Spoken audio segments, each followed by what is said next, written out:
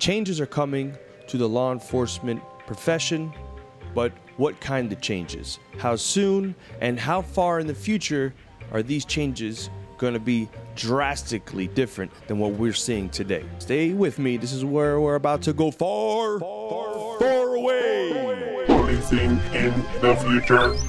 Maybe. Think about this. As a human commits a crime, another human has to go and effectively make an arrest and bring that human to justice. And in the process, it can go smoothly or it could turn into an unfortunate and deadly situation. When taking that concept, dealing with two humans, one of those humans, a police officer, just doing their jobs, they could potentially get killed and never come back to this earth again. You see, a common and very real statement is that I feared for my life, or I feared for the lives of others. When dealing with subjects with potential weapons or something that can harm you, something that could even take your life, there is a fear factor that is involved. And hopefully your training takes over and that helps you overcome the fear, but it is very real to feel that emotion. What if we take out the human element? So if you take out the human element, you take out that fear, the fear of losing your life while on the job, while on duty, and you replace that human element with a tool. What do I mean by that? Well, in this day and age, there's plenty of technology, and technology that's already around. It's already around. So I'm not going crazy. You're not, no, what are you doing, Nick? You're off your rocker. No, a little crazy, but not going all the way crazy. What about if we implemented some kind of robots? I know that sounds weird, but robots. And maybe not artificial intelligence, because we're not there yet, obviously. But what if we had some kind of robots helping us do our job? When a situation gets too deadly, let's say bomb threat, suspicious package, or you don't want to put a human life in risk to investigate that package, so what do? We might suit up and we might go walk down range and check out what we got. But eventually, if we're going to disrupt that package or investigate that package further, we're going to send out a machine, a robot, a bomb robot. Robot goes out, checks out the package, all is good. If there is something that is deadly, potentially, package explodes, robot explodes, we buy a new robot. Okay, crazy, right? But hear me out. July 7th, 2016, there was an active shooter in Dallas. Unfortunately, 5 officers lost their lives. Injured 9 other officers, and 2 civilians were also injured. So the police chief decided, I am no longer putting my officers' lives in harm's way. The threat is contained in a parking garage. I am going to figure out a way to send an inanimate object, inanimate, did I say that right? Inanimate object back to the offender to make contact. And if you know about the bomb robots, they have a microphone where you can talk back and forth with some dialogue, send it back, and pleaded with the offender to give up. We saw no other option but to use our bomb robot and place a device on its extension for it to detonate where the suspect was. Other options would have exposed our officers to grave danger. So the chief detonated an explosive that was attached to the machine to render the suspect no more. That's something that already happened several years ago. Sending a robot instead of a SWAT team in that is comprised of well-trained individual human beings, send one robot in and let the robot do the job. I'm taking you into stuff that's already around. There's already a company 2 years ago that started to create a robot device that attaches to the side of a car, and on traffic stops, the officer does not have to make contact, physical contact, with the driver. Essentially, you pull up on the traffic stop, there's an arm that extends out to the car in front of you, and then you proceed with the traffic stop through a screen device, like a laptop screen, or the officer has a camera, they can see into the car, and vice versa, you can see the officer on the other side. So it takes out the human element because you're back at your car. Now, this is a prototype, so obviously there's some deficiencies, like you don't want to be inside of your car the whole time while you're on a traffic stop, dealing with a suspect that you don't know if they have weapons or not, where they can get out and now you're sitting duck inside your vehicle. So there's some kinks to be worked out, but they're on the path already. Across the world, in Dubai, they already have their first police robot roaming around.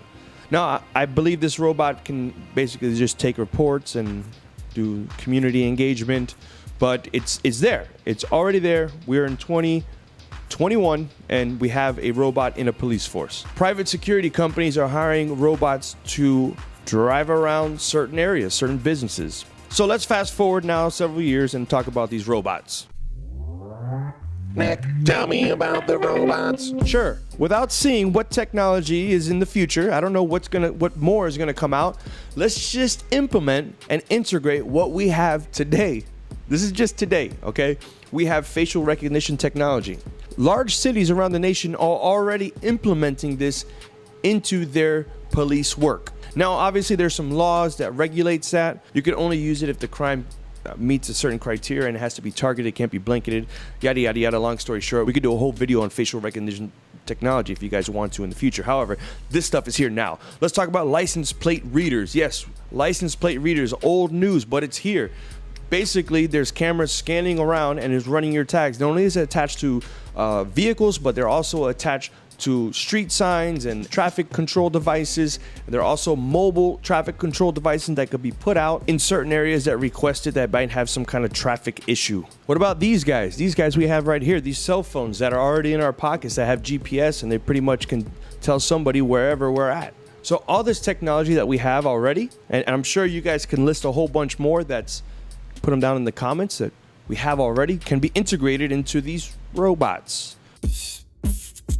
So you have your robot, your police robot. Hello, I am here to protect and serve you. And they're out on patrol. The integrated cameras that they have built into them lets them know that this vehicle in front of them is a possible stolen vehicle.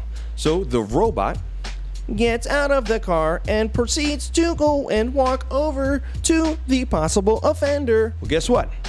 This offender ain't going back to jail today. And he does have a loaded firearm on his side and says, "Oh, look here, copper. You'll never take me back to jail. Never, never." Bang, bang, bang, bang, bang, bang, bang. Robot gets blown to shreds. Maybe not. Maybe we can reinforce the robot so we don't lose that many with some Teflon or some ballistic material.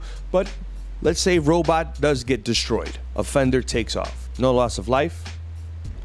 The offender now charged with another crime, but we have the person's information. The whole encounter was captured on camera that the robot is built into, and now we have that person up on another charge. So then we start pinging their cell phone. Now, before all this, obviously you got to go through the proper channels, get a warrant, show probable cause for the warrant. So there's channels you have to go through, but let's say we can get it and use the technology in our advantage. We show up at the person's home, or we know where they're located at because we tracked them. Saw them going through the cities on the license plate readers because everything's integrated. I can now see what's going on across the states. Integrated. It's a robot. Robots at the doorstep. The robot SWAT team. 4 robots. Got the area surrounded. "We know you are in there, so-and-so." Robot knows that I am the person that you are looking for through facial recognition technology, or at least there's a high probability, 99.99999% that is the person. Robot knows this. "Put your hands on top of your head and please proceed this way." Guy says, "No, I'm not leaving. I'm not coming out." "Okay, we will be out here." Now, the human controlling can leave. It could be back at the station or in a van off to the side, away from the scene. Human can go off shift. Robot stays there. Another human comes. They pick up where they left. "Hey, what you got, man?" "No, this guy's not coming out." "All right, well, say hello to the family. See you tomorrow." Officer goes home. Human officer goes home. Robot still stays out there, and we could stay out there for days. Now, I don't want to get too far out there, but you have these smart devices all over your house that can lock your doors, unlock your doors, start your car, stop your car. The more electric cars come out, the more integration you can have. It's just, you see where I'm going here. The future, we might be just looking at robot police. Now, how far we're going to go with that, I don't know. But I can tell you stuff is already here. If you can be an ostrich and put your head in the sand and say, "That ain't coming. Police work's always going to be the same." Is it? Is it always going to be the same? Now, I don't believe this is something that's going to be implemented tomorrow, but we could see some sort of change in police work in the next 10, 15, 20 years, maybe 5. But little by little, police work's going to look a lot different, especially now with all the technologies. How are we going to integrate it into police work? Are we headed towards a robot police future where all the information is integrated in? Facial recognition technology, you got GPS, you got recording devices, you got maybe a taser system built into the robot, or a net where it incapacitates you, wraps you up in a net. I don't know that. Now I'm getting crazy. Now I'm getting crazy. If you guys want to do more of these videos where we discuss more topics, put it in the comments below. I like this. We're like expanding our mind. Again, that being said, if you're just visiting the channel, make sure you click subscribe. We do police car videos. We do gear reviews. We got our new police car that we're going to be fixing up and tricking out with lights and all kinds of technology. If you don't know, I also do a podcast. Put the link right here. Make sure you go click subscribe over there. Leave a comment down below. Tell me what you think. And I'll see you when I see you. And if I don't see you, then I'll see you. Hello, Dog Squad, and thank you for listening to the previous video. This was all speculation, nothing to worry about. All will be fine.